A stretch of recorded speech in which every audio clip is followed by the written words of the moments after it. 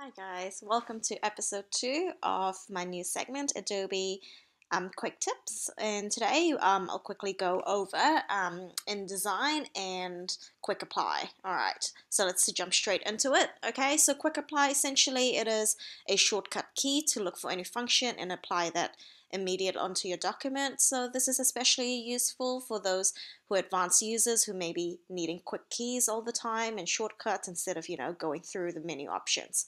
Alright, so all you need to do is firstly select a text, okay? So as you can see, I've got the heading highlighted, and then all you need to do is on your Mac, it's Command Enter, or on your Windows machine, it's Control Enter, okay? And then that brings up the Quick Apply menu, and all you need to do now is just search for whatever function. So let me go ahead and type in DR. As you can see, I'm looking for drop shadow, and even just typing DR, it appears on there. Okay, as you can see, object menu effects drop shadow. Okay, that would be the long way of finding it. Alternatively, this is essentially why Quick Apply is available. Okay, go ahead and hit enter or return. Okay, as you can see, you can have all your other functions on here. You can go ahead and change the type of shadow. Otherwise, just click OK. And there we go. As you can see, a drop shadow applied, just like that.